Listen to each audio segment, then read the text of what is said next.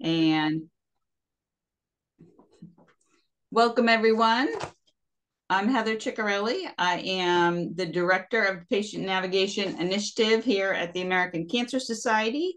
I use she, her pronouns. The Patient Navigation Initiative is one element of the American Cancer Society's overall strategic investment in patient navigation and provides opportunities for participants to develop competencies and skills to advance high-quality cancer care through innovative and sustainable models of oncology patient navigation, all the while increasing health disparities and decreasing health disparities and increasing health equity. The Patient Navigation Initiative is divided into two components. The first includes individual grants to 20 healthcare systems across the United States and Puerto Rico, awarded in 2022, post a competitive application process. Each grant supports an established navigation program with the goal to enhance said programs and advance barriers and challenges impacting patient recipient of high-quality cancer care. Rush University Medical Center and the University of Kentucky Markey Cancer Center are both grantee sites. The second program component is a webinar series designed to share expert content on relevant topics in patient navigation. The overarching theme of our webinar series is advancing equity through patient navigation. This webinar series focuses on the importance of SDOH screening, processes for developing workflows, tracking tools and documentation, and the practice of navigating patients to address barriers to care. This is session 2 of 3. Social determinants of health can pose barriers to individualized, timely, and equitable access to cancer care, especially for socially disadvantaged patients. Oncology patient navigation can help overcome health system and patient barriers and facilitate timely access to healthcare. On behalf of the American Cancer Society, I am proud to present today's session. Thank you for joining us to hear from our awesome presenters from Rush University Medical Center and the University of Kentucky Markey Cancer Center. These speakers were invited today to share their center's process. Each site will present for no more than 20 minutes, and we will have time for questions and discussions after presentations are complete. I'd like to take a moment to thank our sponsors. Our work would not be possible without the support of our sponsors. Sponsorship for this initiative was led by AstraZeneca and the Janssen Pharmaceutical Companies of Johnson & Johnson, along with Bristol Myers Squibb. Additional sponsors include GlaxoSmithKline, Genentech, Daiichi Sankyo, Novocure, Pfizer, Sanofi, and other funders. I also wanted to do a quick review of Zoom policies. Today's session will be recorded. You'll be getting a copy of the recording after later this week. You'll all be muted, and we can only allow you to ask some questions in the Q&A box, but we welcome your questions there and look forward to answering them at the end. It is now my pleasure to introduce our first speaker. Bonnie Ewald is from Rush University Medical Center and uses she, her pronouns. Bonnie is a dedicated public service professional working at the intersection of healthcare and social service delivery, health policy, research, and education to improve our problematic healthcare system and ultimately improve health and quality of life for marginalized communities in particular. In her work as a manager in the social work and community health department at Rush University Medical Center, Bonnie collaborates with clinical leaders to develop, evaluate, and sustain initiatives provided by social workers, community health workers, and AmeriCorps members that improve quality of care and life. Bonnie also serves as the managing director of the Center for Health and Social Care Integration, a training and policy center based at Rush that works in collaboration with local and national partners. Through her work at the Center for Health and Social Care Integration, Bonnie develops and implements education and training initiatives to spread best practices in care management and social care, advocates for workforce investments, and promotes policy changes to prevent and address health-related social needs. Via the Center's Coalition for Social Work and Health, Bonnie also manages a national advocacy and communications campaign for social work's value in improving the nation's health. Bonnie's work at Rush also includes policy initiatives via Rush's Center for Excellence in Aging, including coordinate the bi-monthly American Society on Aging Chicagoland Roundtable. In addition to her management roles and serving as a member of several communities, Bonnie's role also includes academic work. She serves as an assistant professor for social work in Rush's College of Health Sciences, is an adjunct faculty member in the Health Systems Management Department, and teaches a graduate course in aging policy for the University of Wisconsin Whitewater Department of Social Work. Bonnie, I'm delighted that you're here with us today, and I'm looking forward to hearing what you have to share with us. I present Bonnie. Thank you so much, Heather. I should have shared a shorter bio with you. Sorry about that. But thank you all. It's wonderful to be with our colleagues from the University of Kentucky, the team from the American Cancer Society, and so many of you today. I'm Bonnie Ewald. As Heather introduced me, I'm lucky to be part of a broad team at Rush University Medical Center. You can see some of my wonderful teammates here, including community health workers, social workers, and other leaders in our cancer center, but also across our system. So a little bit about Rush. We are a hospital. We are an urban academic health system on the near west side of Chicago, but we are part of a broader system, and the Rush Health System spans Chicago as well as the western suburbs. Through our system, we are very proud to have a cancer center provided at our main campus, as well as out in Aurora at our Copley Cancer Center, as well as expanding access to care through additional sites to meet people closer to where they are at. As an institution, Rush is also recognized broadly as a leader in health equity work, social work, aging, and caregiving. We have a number of different social care initiatives happening across the institution, including a team of centralized community health workers, CHWs, as I'll be talking about today. And as I have the privilege of working with, I'm going to pop up a graphic on the screen here so you can get a sense of some of the range of social care activities that we have in play at Rush. Folks might have seen this framework before. This is from the National Academy of Sciences of Engineering and Medicine study that came out in 2019 on integrating social care. And they describe that social care activities from healthcare delivery systems really should span these 5 A's: raising awareness about patients' social needs or communities' needs. At Rush, for instance, we are screening for social needs across different care settings. I'll be talking about that today in the cancer center. Also, that team should be looking at how they can adjust how they provide care to increase access despite social needs that individuals might be experiencing. So getting out into the community, we have an at-home primary care clinic, for instance, out in the shelters, a lot of screening, but also care itself. Providing assistance itself. My team is coming back in 2 weeks for the next series in this webinar to talk about kind of the practice itself, how we build relationships, et cetera, and how we go about trying to provide assistance to address people's concerns and maximize those moments with people. And then there's also community level work that's really important for institutions, including cancer centers, to be thinking about how are we aligning with community partners. And at Rush, there's a few examples that we have underway that I've listed here. And how are we advocating to ensure everyone can get access to this kind of care? When we did just this morning, we were having a conversation about undocumented folks who do get Medicaid-like coverage in Illinois, but there's co-pays associated with any cancer treatment. So you can imagine what that does in terms of access to care, especially with so many co-pays. So advocacy needed.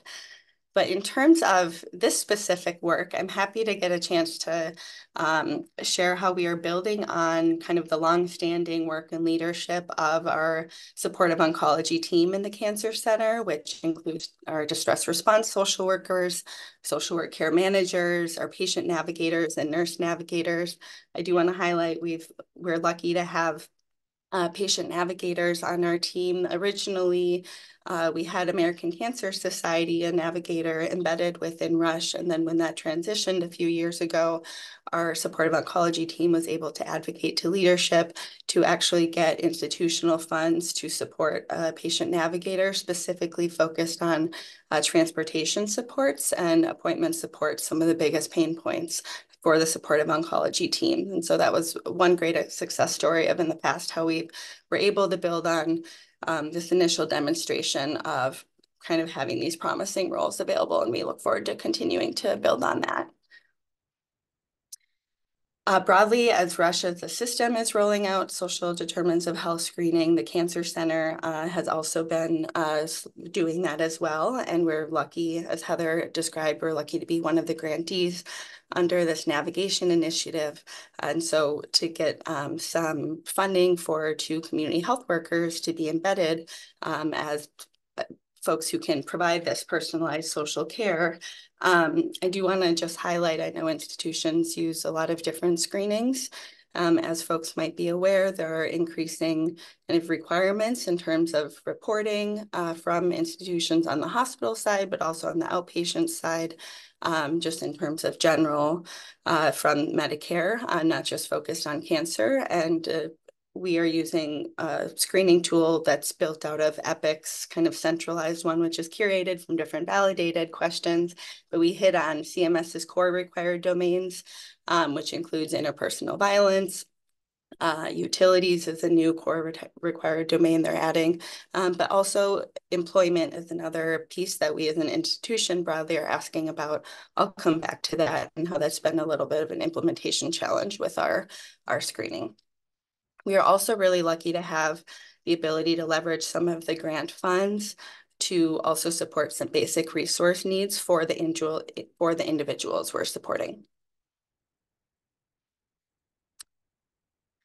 Okay, so our community health workers, as part of this broader supportive oncology team, are engaging at different points. On the infusion units, we are conducting the initial social need screens and then providing follow-up interventions. You can see details on the screen of kind of logistically how that works in terms of identifying new patients. As much as possible, especially when people are at extended visits, we try to, provide the emotional support, the information on resources, et cetera, in the moment. But we will meet people at follow-up visits or do follow-up call if needed. In radiation oncology, as another one of our initial focus areas, initially, the nurse navigators were active in conducting the screenings and then referring to us. And now we have a workflow where patients are either completing the screening ahead of time we use Epic, so through their MyChart account, or if they do not complete it ahead of time, aren't active on MyChart, we get them set up in person and completed on an iPad. And then a team member, the nurse or MA, refers to the community health worker in Epic using our Epic order. And then we have the work queue to manage it. Our team is also following up to rescreen and provide additional supports to folks every 6 months, knowing that needs change. Sometimes they change more often than that, of course, but that's kind of our check-in point. And I do just want to mention we're lucky to have additional community focus work, and our community health workers are able to support some broader work with additional funding by the Coleman Foundation. So in our interventions themselves, our community health workers are focusing on building rapport, leveraging shared cultural lived experiences. We really prioritize, and I should have included or named this definition explicitly, but it's really important when bringing on and building teams with community health workers, maybe are serving in navigation roles, but kind of the value is that people have trusted and deep relationships with the communities that they're serving. Oftentimes actually living in the communities themselves, having close family or loved ones. The CHWs the primary focus of their work is helping folks navigate different community resources. We do use a social health assistance referral platform. We use Unite Us, originally Now POW in the Chicago area. And so we will tailor and then, create and push out either via email or text or print out curated resource lists. We'll talk with people about the process, what it looks like to access those resources, et cetera. We'll also, in our interventions, are making a point to identify family caregivers and refer to Russia, the Caring for Caregivers program. That, as a side note, we also provide trainings through an initiative with the John A. Hartford Foundation. So if anyone is interested in having a more robust support for your caregivers of the folks you serve, we would be happy to chat.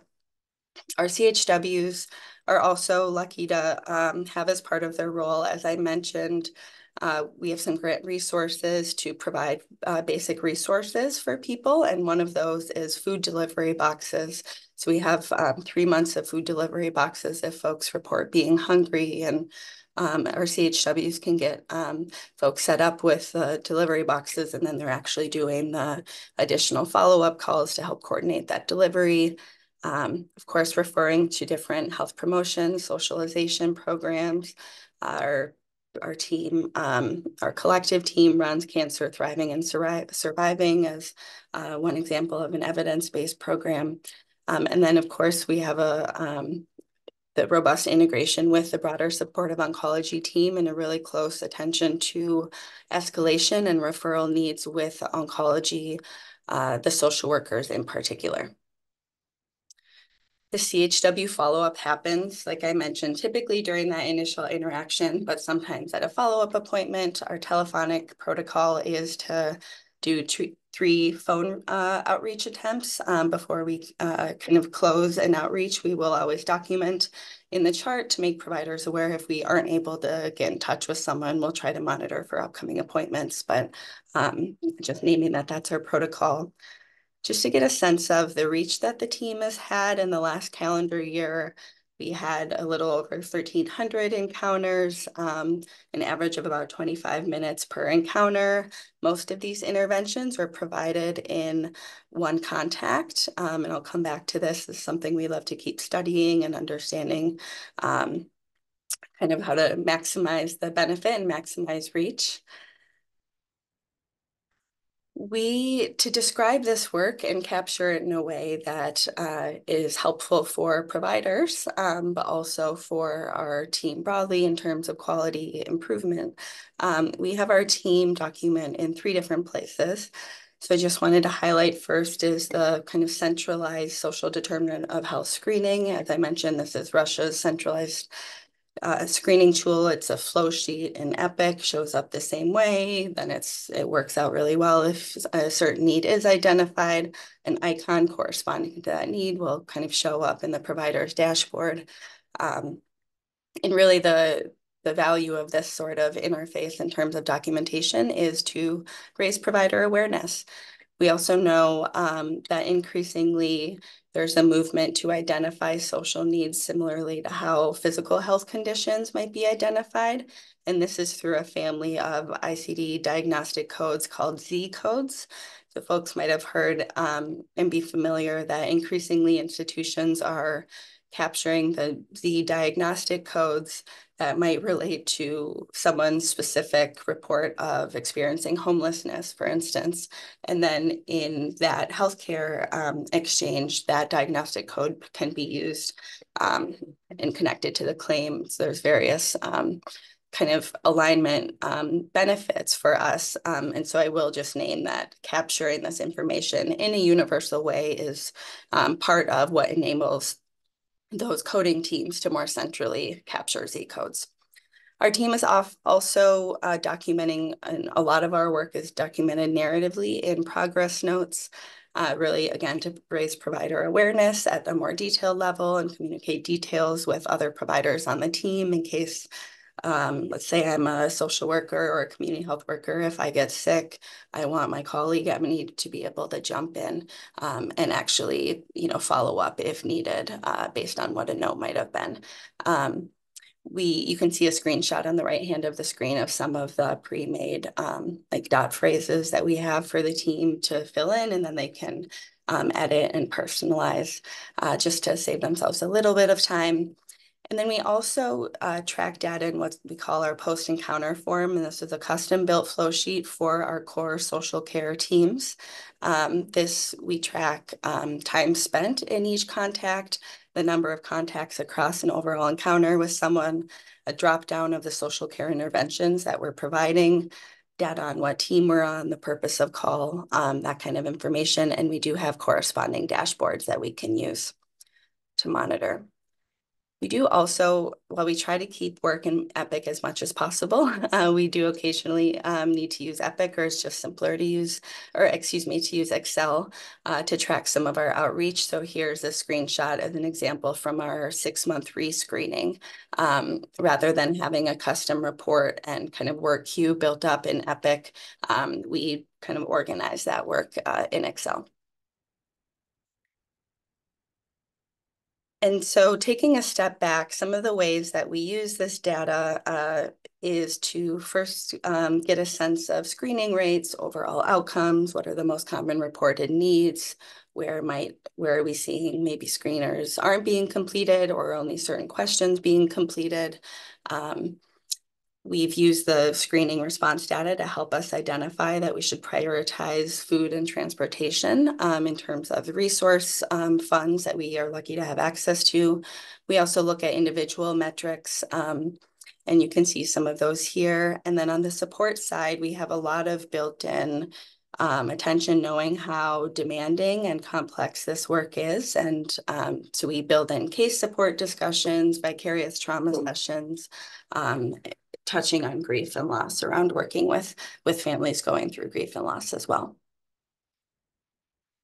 So looking ahead, just a few comments on what's on our radar. We are interested in really understanding kind of the patient experience of this model. As I mentioned, we've had this robust supportive oncology team working, but having someone intentionally with this cultural and lived experience shared with a predominant community that we serve, that hasn't necessarily been done before, with a dedicated time at the bedside in some cases, or dedicated time to intervene with a focus on social care.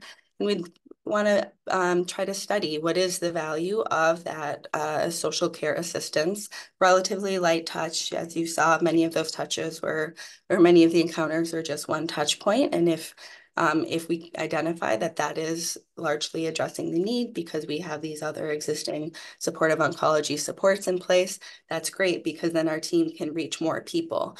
But maybe we'll learn that in some cases it would be beneficial to work a little more with people. So we want to study that a little bit more. And as part of that, we're looking to transition some community advisory board discussions of sorts that we've been, not advisory board, but advisory council discussions that we've been having, transitioning those to some of the actual service recipients that we've worked with to get some of their input. We largely are working on some different workflow and partnerships related to screening, optimization. Of course, there's a lot of similarities with the themes in distress screening. And so we have aligned with escalation protocol, et cetera, but just looking for additional alignment opportunities. There's one question in particular, as we're using the Rush-wide screening tool. The employment question is not worded in an effective way really for any care setting, but especially not for cancer care, because it's just simply asking, are you unemployed? And we know that really the question should be more so like, are you concerned or looking for work, et cetera. And so we're working on some of those adjustments. Looking to collaborate with different teams, including our breast cancer service line that's working on a study to have more proactive outreach that we're really excited about. They've seen really promising results from having social workers involved, and want to extend that reach by also including community health workers on the team. Doing some Epic revisions to be able to more easily get more data from our documentation. And last, but definitely not least, we are working actively on aligning with the new revenue opportunities that are coming that are here because it's January already from Medicare Part B that really is directly prompted to make available to keep supporting work, like having community health workers and patient care navigators available on care teams. So with that, I will look forward to transitioning over to the next team and to the broader discussion. Thank you.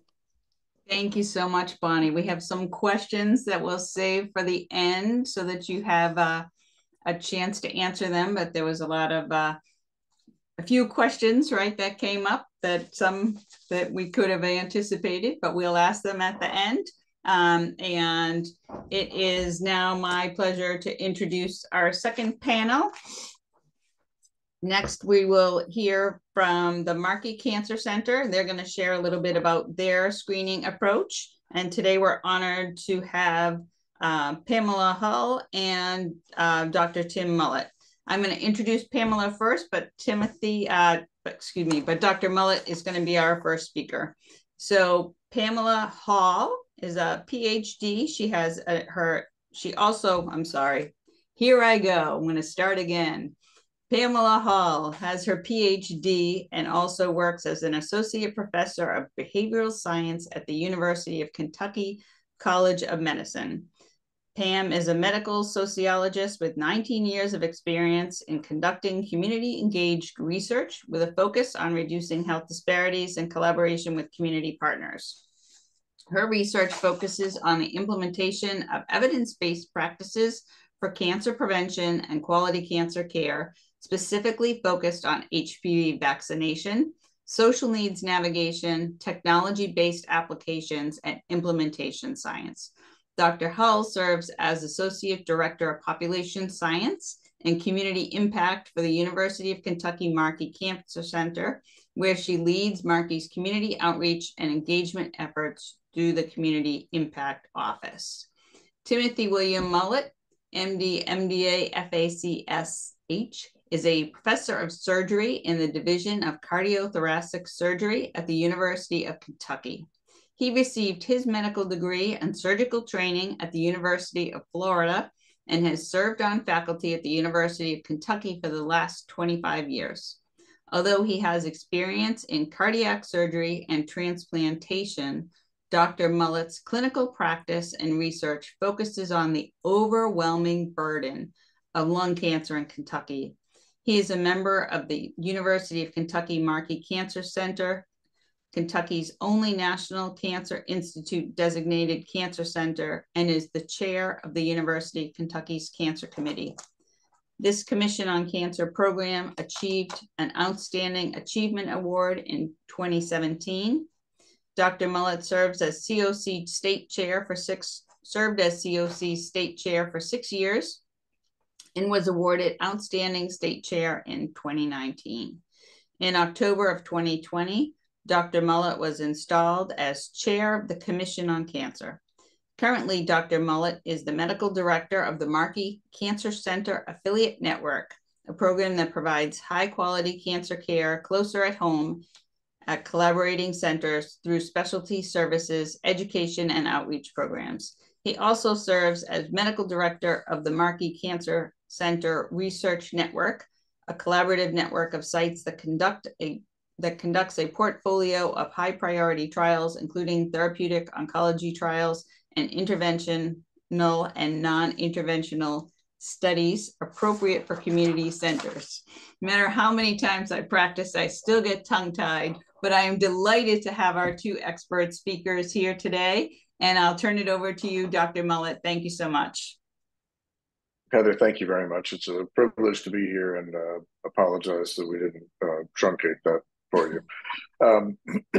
But again, I'm privileged to talk with you today about our work here in Markey Cancer Center, trying to address these social drivers of health, increase our effectiveness with screening in this area, and addressing barriers to care.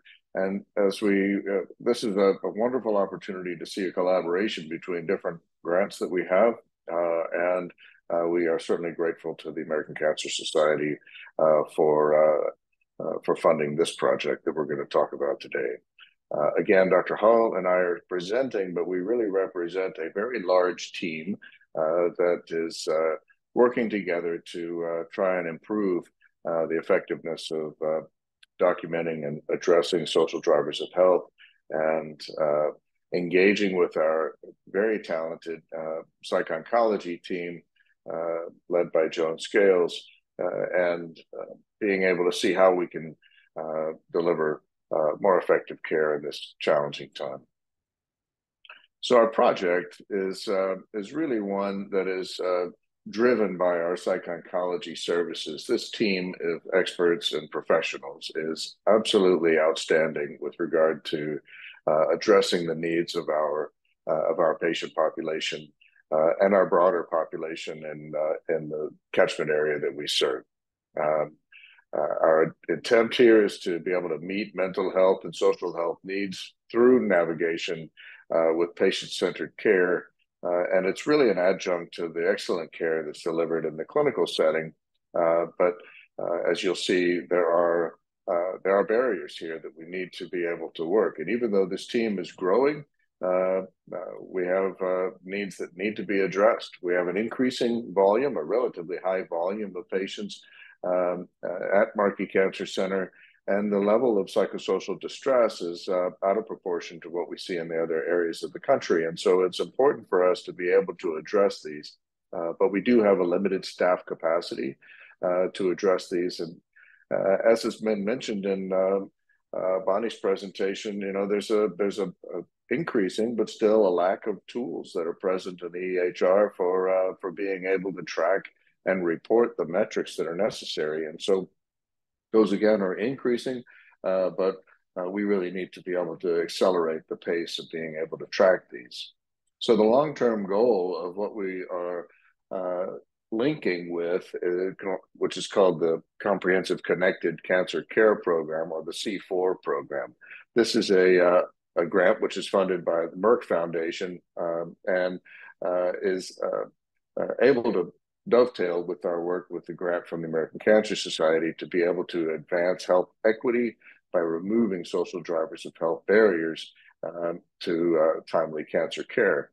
And so the purpose of this project is to enhance the capacity of our psych-oncology office, not just by adding personnel, but by being able to address these SDOH needs through better patient navigation. Our objectives are to add non-clinical patient navigation to the complement of existing social workers, and then expand the reach and impact using innovative digital tools to be able to reach patients when they have needs, not just when they are in front of us in our clinic, and also use quality improvement tools to increase the impact and develop sustainability of these models. Obviously, I have a strong interest in how we connect with the Commission on Cancer, and I feel that our standard 5.2 in psychosocial distress screening, which really began back in, was implemented in 2015 in one form or another, and then addressing barriers to care has been added as a modification of our navigation standard. And so these are in place to be able to identify these psychological, social, financial, and behavioral issues that may interfere with the patient's treatment plan and adversely affect treatment outcomes. And so the process also needs to provide patients identified with distress the appropriate resources and/or referral for psychosocial needs. Now, because this standard has to address all 1,500 cancer programs across the Commission on Cancer, we can't be very specific in this, but we recognize that the intent is really being validated by this very grant. And then standard 8.1, barriers to care, is to identify either patient, system, or provider-based barrier to accessing health or psychosocial care. And so, again, we feel that this, both grants that we've discussed are addressing these standards. And so we find that programs participating in this are going to have value in this. Our real intent here is to be able to see how we can right-size our navigation for the needs that the patients have. And if we broke this down into the types of navigation, and by the way, I appreciate that there are already questions that are popping up in the Q&A box. Please add your questions in that space. We really want to have time to address your specific interests, but thank you to those that have put some questions in.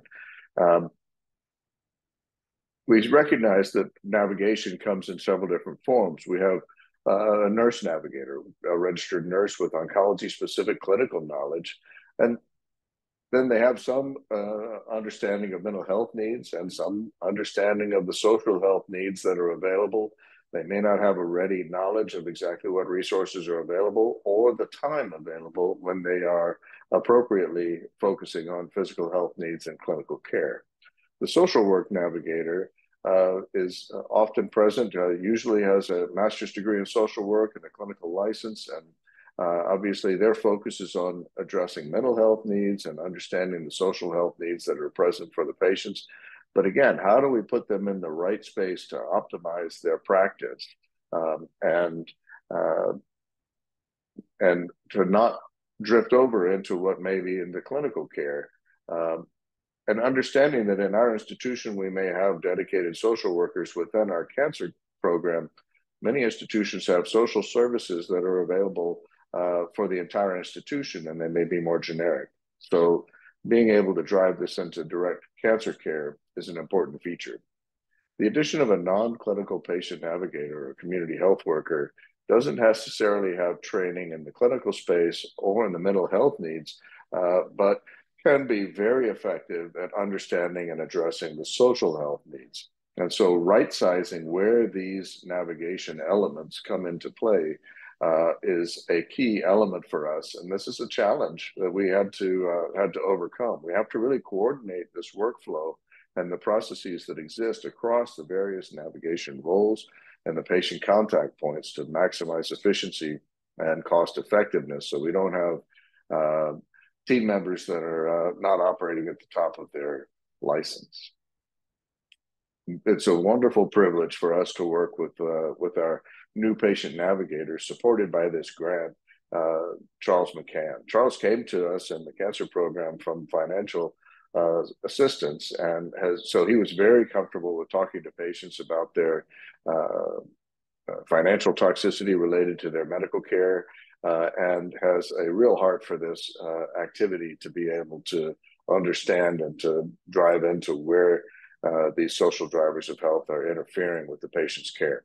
And so having this at that patient navigation level as, again, looking at where we are in this non-clinical patient navigator has been a real adjunct to be able to allow our social work services to be able to work in the space where they can be more beneficial, and working in open communication with the clinical navigators as well. So with that, I'm going to turn this over to Dr. Hall and let her take us through some of the details of how we've evaluated and are addressing some of these barriers. Yes, thank you, Dr. Mullett. And just wanted to say that Joan Scales, our Director of Psych-Oncology, and Charles McCann, our Patient Navigator, are on the call today and are going to be available during Q&A as well to help share their expertise and perspectives from their different roles. I'm sure some of our social work team is also able to join, hopefully. But we're really grateful for the hard work they do every day with our patients. So we've been working really closely with this team and kind of breaking out, doing some workflow analysis of each of the stages of the process. And so kind of broke it down into 3 pieces to show today. One is the timing of screening. When do we screen patients and how do we determine that? So the current process at Markey is to do social determinants of health, psychosocial distress screening at the initial visit. And then also every 45 days after that, depending on when they come back, it has to be at least 45 days from the last time they were screened. And so there is the EHR is set up to sort of flag that, yes, they're due for a screening, or no, they're not due for a screening yet. Some of the gaps that we have in that process that we want to try to address with the digital tools that we're going to be adding in are, it's currently we're only screening patients when they come in person to the clinic. And that, that their needs might change the next day. They might change a week later. So we're hoping that these tools we're adding can help the patients reassess and report some of their needs that come up while they're at home. and experiencing their cancer journey. Also, sometimes patients get missed even with this process, and it's very dependent on staff to make sure it's implemented. So we're hoping that digital tools can help to complement that and ensure that fewer patients get missed. We can go to the next slide, Dr. Muller. And then next we say, okay, once we have flagged a patient is due for screening, how do we implement getting psychosocial distress screening done? So first, the first route is if we have Epic. So if they have MyChart and they use it and they have notifications turned on, then they get a signal through MyChart, the top row here in the figure, to say you can complete this form, this questionnaire as part of your pre-check-in before your appointment. And hopefully they will log in and do it, and then they'll be done. They go all the way across the top of the figure there. Then if we go back to the left side, do they have the MyChart? If it's no, then they get screened when they're in person in the clinic. And we have a little bit different process based on which clinic it is. In a couple of the clinics, the nurse and staff, while they're doing their intake interview with the patient, will administer the questions, ask the questions to the patients and record them in the EHR. And then the other clinics, they are given an iPad to complete themselves. And if they don't want to use the iPad, they also have a paper alternative to fill out the NCC and distress thermometer form. And then the nursing staff reviews it and enters the information into the EHR. So that is our current process. And also if they had MyChart but didn't fill it out, then they go to that in-person process. So some of the gaps that we see are still, still patients getting missed. Not everyone gets screened. So we're, want to see additional ways that we can add more tools to catch patients at different times and have a higher rate of screening. And the cases where the staff person is asking the questions, that is less than ideal. We would prefer that the patient, be more patient driven and answering themselves the questions, because there could be, being in a rush and want to simplify things, the staff could maybe not ask all the questions and kind of interpret for themselves what they think the information is and mark the answer, that may be underreporting what some of their problems are, the needs that they have. So that's one thing we want to address with the tools. Yes, go ahead. And then say once someone completes the screening, what do we do with the information? So most of you, I'm sure, are probably familiar with the NCC and distress thermometer. You have a number that is chosen on the left side, 0 to 10. What is your level of distress today? And then on the right side, you have a checklist of different problems that they can select: psychosocial problems, emotional health, spiritual problems, pain, and things like that. And also the practical needs category, that is their social determinants needs, their social health needs. But what we do, because we only have so many staff to be able to serve all of our patients, we have to have a process of triage of who do we direct prioritize and directing attention to. So what our current process is based on that score, on the overall distress score from 0 to 10 that the patient reports. We break them into two groups. So if it's 6 or lower, we do not set up a flag for sort of proactive contact with the patient. The patient can still reach out to psych-oncology. They can still ask the nurse or the doctor for assistance and get to their psych-oncology team in other ways, but they don't get flagged for follow-up. And then the ones who score 7 through 10, there's an EHR flag, and it gets sent to the psych-oncology team in their message basket to look at them. And then they further triage them as well. The ones that are 9 to 10s, a very high level of distress, they go to meet the patient in the room while they're in the clinic. If they miss them, they follow up with them on the phone. So very, making sure that's sort of an urgent need that is taken care of right away. And then as they can, the best that they can, then secondly, direct their attention to the 7 and 8 scores. And if possible, meet with them in the room, follow them up as well. But again, just some prioritization that has to be made in terms of time. And then follow up afterwards by phone if needed. So several gaps here that you can see. The obvious one is we have limited ability to meet the needs of the patients who score themselves a 0 to 6. And we know that they might, it's subjective. Everyone kind of interprets their distress level differently. They might mark a 5, but have several practical needs or social health needs that could be addressed and maybe barriers to them coming to their appointment or their treatment. So we really think that's a key way that adding the patient navigator role, adding Charles McCann to this team, has been able to help to start reaching out more proactively to those patients who have a lower distress level and seeing what problems they check and how can we help them. And then another way we can do that is through the digital tools, because we think that there can be some sort of self-service in our patient app where we can have an automated way. So, oh, you check these problems, here are some resources, would you like to use them? So we're going to talk about more of that in a second. And then the sort of the additional on the right side, some additional tools, digital tools and informatic reporting that we'd like to do to address some of the gaps are currently having sort of a manual tracking system. If we talk to a patient and give them a referral, it's just manually tracked. We don't have sort of a way to track, are those referrals completed, or are the services provided and needs met? And we'd love to improve that. And then, there's not a process currently of how do we link, tracking. We can track process, how many get screened, what needs there are, but how we know how that's affecting their outcomes. Is it increasing their ability to stay in care and to reduce their failures in their care? You can go forward to the next slide. So I kind of touch on these as I talk through it, but these are sort of the lessons learned summarized there on integrating the patient navigator in the workflow. You can see these that just highlights are, just like Dr. Mullet was saying, those various different roles in the navigation process, really clearly identifying those and who does what, who passes on to the other in different cases, et cetera. And we're really focusing a lot of attention on communicating with our clinical and operational leadership about the importance of the psycho-oncology team's role and the patient navigator role, and demonstrating to them the return on investment for investing in these resources. And we're kind of trying to piggyback as we can. Our previous speaker talked about a system-wide implementation of social determinants of health screening through the CMS requirements.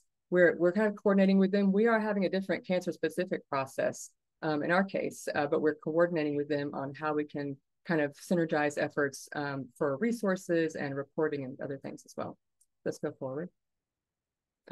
Next, just a quick highlight on what the digital tools are. You can go to the next slide. So our Comprehensive Connected Cancer Care, the C4, what we've been developing mostly through funding from another project and bringing it into this project is kind of two key components: a patient mobile app, and then a navigation dashboard for the social workers and patient navigators to track and follow those patients and have a better, a more efficient way of tracking them. But basically, the psychosocial distress screening is completed on the app, and then they can do it before the appointment or at the visit, but also at home at any time new needs arise.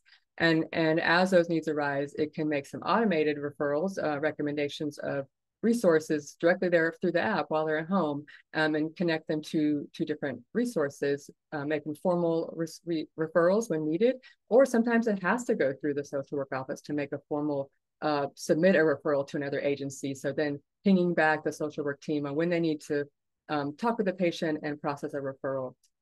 Also getting them connected with the mental health support that we have available. So those are the key focuses of the app and the resources in there. And if you click again, we also have, as other needs arise, they're sort of outside that scope, a way to ping that need and sort of pass them off, handoffs, kind of warm handoffs to our other supportive care services as well. And when there are needs that the cancer healthcare team, their medical team should address, and giving them triggers and connecting them to tell them how to connect with their team on those things. So that's sort of big picture. And then we have a couple of screenshots on the next slide or two. This is a screenshot of doing the distress thermometer on the left. The next screenshot, sort of an example of, based on your responses, these are some resources that would be useful. The third one is then you can also go and look at which referrals you've been given to you, which ones are recommended, what the status is. And then the last one is then you can also go in and look in the database. I just want to kind of browse the categories here, what else is available. So those are a bit from patient feedback of what they're interested in. And the next slide is a screenshot of the next two. You can go on the next one, I think. So what the navigator sees on their end. This is a draft screen, something we're still working on. This is mock data, not real patients. But that idea of being able to track the different needs of patients and where their status of their referrals are. We can go on to the next slide. I want to make sure we end in time to have some discussion. Some of the lessons learned from the digital tools, a lot of lessons learned, but some that are kind of key in terms of workflow and process is that the people involved in this experience, patients, caregivers, and the staff, it's really important for them to be deeply involved in the co-design process of meeting their needs and what's important to them. Patients and caregivers say, yes, we want this app, but we also want to be able to talk to a real person. We do like them coming to see us in the clinic. We do want to be able to call them still. So having both is important to them. And, you know, not everybody wants a smartphone or an app to use. Many do, but we know not everyone does. So we also need to have alternative paper methods. And also we need ways to get them connected to those resources. If they don't have an internet or a cell phone, getting them connected to those digital resources. And these are some of the providers and the staff. It's really important for them for this information to get integrated into the EHR and avoid duplicating on multiple different processes going at the same time. And they would love a way to better document those closing referrals. We are going to test this through small tests of change through the quality improvement process. And we go forward. And one last little thing, the last one is some metrics. We're in the process of, we have been doing many of these already, but we're also in the process of building these so we don't have to do them manually. So we can do many of these things manually, but we're trying to set up more automated and sort of more efficient ways to pull this information and have it set up in reports, combining information. You see on the far right side, all the different sources of information that we pulled together for these different metrics. And but we really think it's important to track not only the sort of process measures that are at the top of the list on the left, but also then some of the outcomes. Is it improving, which we haven't had the opportunity before this project? Are we able to see impact on treatment compliance, diagnosis, the length of time between diagnosis to treatment? Are we shortening that time? Can we use this as an opportunity to provide clinical trials education, and how we're reaching different groups of patients with different needs? So that's a snapshot. We're happy to discuss this more as well, but we'll make sure we have time. So I think that's all. We just have one more lessons learned. So lessons learned on those data slides. It's a lot of work, a lot of iterative process, but I think we can go on to questions now.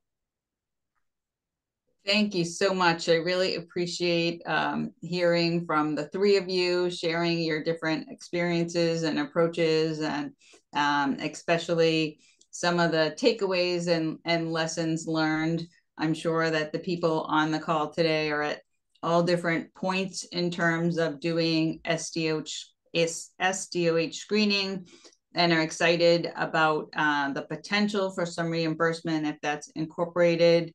I know there were lots of questions. We did answer many of them online. One question in particular, Bonnie, is for you in terms of which tool do you use at Rush to screen, and why did you choose that tool? If you could answer that for us, please. Yeah, I tried an answer in the chat. It's not just a clear, simple answer. Like, we don't use the Prepare screening or the original Accountable Health Community screening necessarily. Folks might be familiar with Epic Foundations. It's a version of Epic that provides kind of preset clinical tools, and they pull in from a number of different kind of validated screening tools and questions that are out there. And so then our team, balancing different kind of internal needs, but now the external reporting requirements, also trying to balance that, yes, could be a lot of utility within exploring a lot of these domains, but what makes sense from, like, for this one intervention point, what makes sense to be doing at scale versus as part of a clinical assessment. Those decisions have all been part of our internal evolution. So the basic answer is I'm happy to share it, although I don't necessarily think the questions themselves are that helpful. We have questions, again, selected through Epic Foundations that are, like, we have the 2 hunger vital signs questions. We have 2 questions exploring recent housing security, question about utility needs, a question about employment, as I mentioned. Depending on the care settings, interpersonal violence questions. And I say that because some settings have other team members that are already asking about interpersonal violence. And so in some cases, it's been carved out. I hope that's helpful, and happy to share, but I know so much depends. I will say, like, going back to 2016 when we started our system-wide trying to figure out what our strategy was for kind of these more universal screenings, we worked with a number of local hospitals and community-based organizations to co-design a screening tool. We had it custom built into Epic and everything. And then a couple of years later, the centralized kind of Epic tool of the Foundation's tool set came out. And so our whole institution transitioned to that and transition questions and part of it. So that's part of the evolution as well. Thank you so much. I think that there probably is no one perfect tool. There's a variety of tools. I think as both of you talked about, it's an iterative process. You need to be looking at your data. You need to be gathering feedback from the users, from the patients. You need to be looking at the documentation, and really being thoughtful and mindful. And as the field is emerging, and it's such an exciting time right now in patient navigation, really working hard to be responsive to what's happening. Does anyone from the University of Kentucky want to add anything to the tool selection conversation? Joan, would you like to talk about the NCC and the stress thermometer and how we use that to identify barriers of care? I know she's able to talk. Oh, but she may not be able to talk. One of our the psych oncology director was, but I guess I can say what we said. So, but I was just going to put in the chat that the link to the distress thermometer, in case people haven't seen it. What we use is what we consider our barriers to care is the practical concerns category, where it has like work, school, housing, finances, insurance. It's very simple. It's just a yes, a checkbox. So so there are pros and cons, we know, but what we wanted to do though is kind of establish a good process with what we have now and the way to track those data. And then we want to come back and revisit, can we improve on that tool? Can we look at additional ways? We've learned in some of our previous work of what patient preferences are, not having just a checkbox, but more of a levels of need and different ways. So that's something we think we can explore more once we have that good tracking and metrics in place.